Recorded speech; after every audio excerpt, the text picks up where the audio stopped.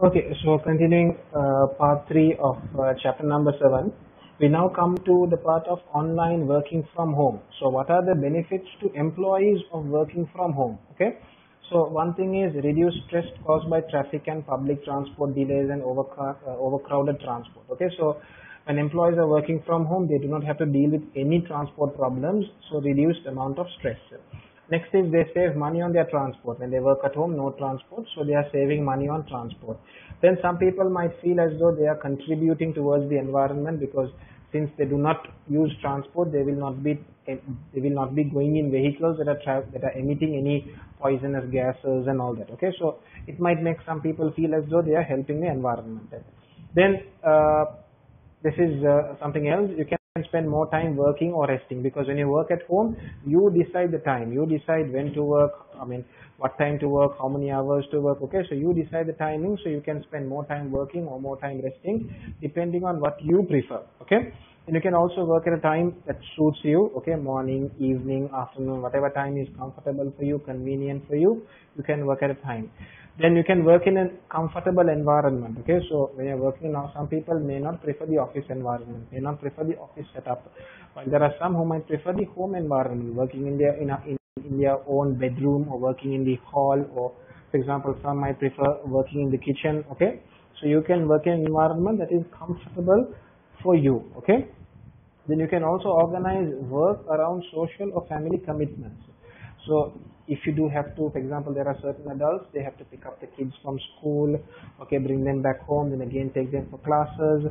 Okay, so if you do have family commitments to attend to, and if you're working from home, you can always arrange your family commitments around your work life, or rather you can say arrange your work life around your family commitments. Okay, so these are a few of the benefits to employees of working from home. Okay, so you do have you have about 2 to 3 by hearted. Okay, because this is a kind of a question that comes almost in every past paper. Okay, benefits of employees working from home, or they ask benefits to organizations of having employees working from home. Okay, then if you look at the benefits to organizations, they can attract a talented, motivated workforce. They can employ people who are located anywhere because they do not need to travel. That is true. Since you're employing people since your employees are working from home, you do not have to hire people in your country. You can hire people from different parts of the world to work for you because all of them are working from home. Then you do not have to spend, or you do not have to buy or rent office space or furniture for employees. All of them are working from home. Then certain workers may work more effectively while they are working from home. Okay. Then moving on to our next part, what are our drawbacks? Okay. So when employees work from home, what are the drawbacks that they face?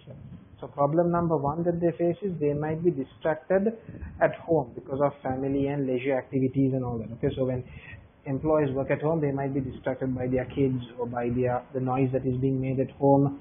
Okay, then they may suffer from a lack of social interaction with colleagues. Okay, so since they are all working at home, they are not going to be interacting with any of their colleagues. Okay, they are not going to feel like they are working in a team.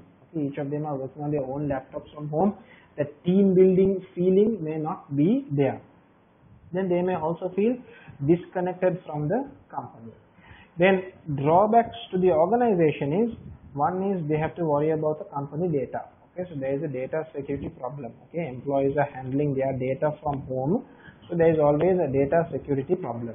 Then it might be more difficult to manage and support employees who are not in the office. Employees working at home might not work as hard as they would if they were in the office. And then it can be complicated to organize payments and permissions for workers in different countries.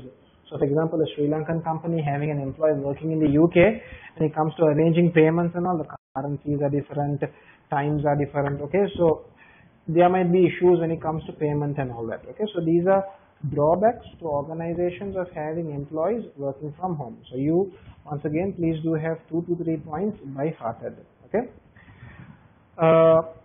The next thing is what we're going to talk about is impact of the internet on organizations. How have organizations been affected because of the internet? So there are some good things, there are some bad things. One of the good things is improve the communication. Okay, so organizations can communicate and interact with their customers and employees more easily and in real time using email, instant messaging and social media. Nowadays almost all companies are using social media to interact with their customers, and customers actually prefer social media a lot more than actually going to the organization and talking to an employee there.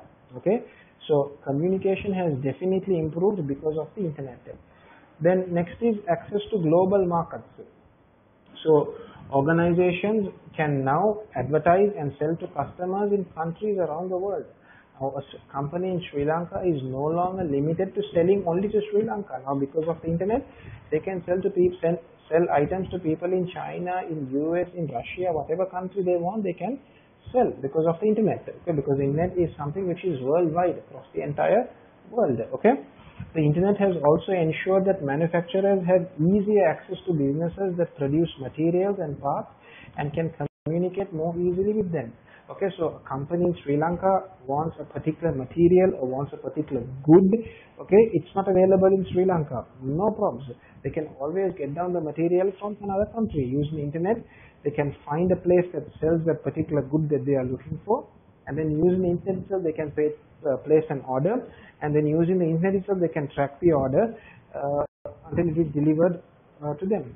Okay, so another positive thing is access to global markets. Okay, so one is organizations can sell to the entire world, and the second is they can also get goods from all around the world. Okay, then access to global workforce. Okay, now since because of the internet you can have employees working from home, which means that companies can hire employees from any part of the world. So they have basically access to a global workforce. They can have employees working from many parts of the world. They can have employees from many parts of the world. Okay, look at one benefit here. The organization may also be able to reduce its costs because people in some countries will accept lower wages or lower salaries than in other countries. Okay, so this is something positive to organizations. Okay, moving on, something else is how information is managed and used. Okay, organization can make use of big data. So because of the internet they have access to big data to understand the behavior of their customers, improve the customer experience, and make their processes more efficient. Okay, so an example is given here. A computer game retailer could use data gathered from analyzing social media posts, web browsing patterns, movie ratings, and current game sales in order to predict which game will sell best in 6 months' time. Okay, so because of the internet, organizations have access to what we call big data. Using big data, they can basically start to understand what customers are interested in. They can even predict what customers will be interested in a few days, and they can accordingly prepare themselves. Okay, but then there is also something which is negative, which is something which we call security issue, and this is a problem that is there with anything that happens online. Okay, anything that happens online always has a security issue. Okay, so the data stored by organizations is often private and valuable. If data is stored in a central location, it can be physically secured by walls, locks, alarms, and security guards. Okay, none of these methods is totally safe, but they are all good ways of securing data. Okay, so putting walls, locks, alarms, and security guards to protect your data is a good method, but it does not 100% protect you. Okay, it's a good method, but doesn't totally protect you. To a certain extent only it protects you. Okay, so when employees access company data from home, they will have to, the following 3 methods should be followed. Okay, so the company allowing employees to transfer a copy of the organization's data to home via email. So when employees are going to be working from home, they can send the company's data to their email. Allowing employees to transfer a copy of the organization's data to home via email. So basically, the company data can be sent to the employee's email so that the employee can work from home itself. Okay. Then another method is providing remote access to the data stored in the organization's building, such as by using a VPN. So we know VPN is a virtual private network. So what they can do is they can tell employees, you can work from home, you can access our network, but when accessing our network, always make sure you use a VPN so that nobody else can see your network. Okay, so even if you access your network, nobody can see that you are accessing that network because you are using VPN. Your network becomes hidden.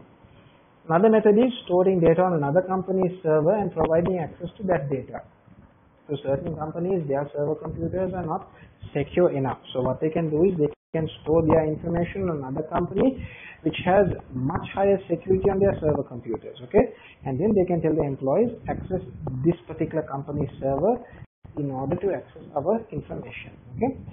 So there are three main ways in which unauthorized users can gain access to systems, okay? So we're going to look at three ways that unauthorized users can get access to data. So one is authorized users can reveal their login details either intentionally or unintentionally, okay? Another method is unauthorized users can intercept the data. Intercept the data means while the data is going from one computer to another computer, they can get into the middle and get hold of the data, okay?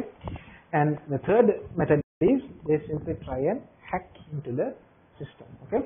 So what we have gone through so far is what we call a negative issue, okay? Security issues, I told you, is always there with anything that is on the internet. Anything on the internet will always have a security issue. So over here we saw three methods that companies can follow to make sure that their employees have a secure connection to company information.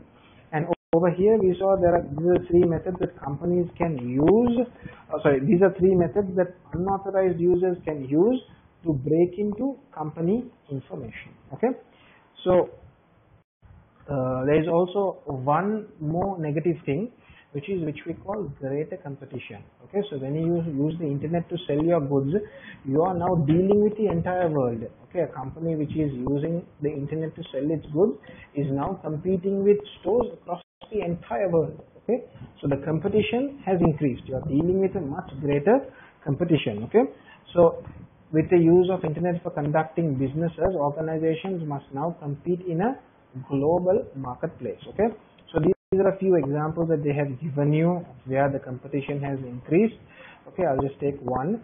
Postal services have been negatively affected by people's ability to send messages and digital media instantly, okay? So nowadays you can see the postal services are hardly used because nowadays people prefer using email much more, instant messaging much more, video conferencing much more.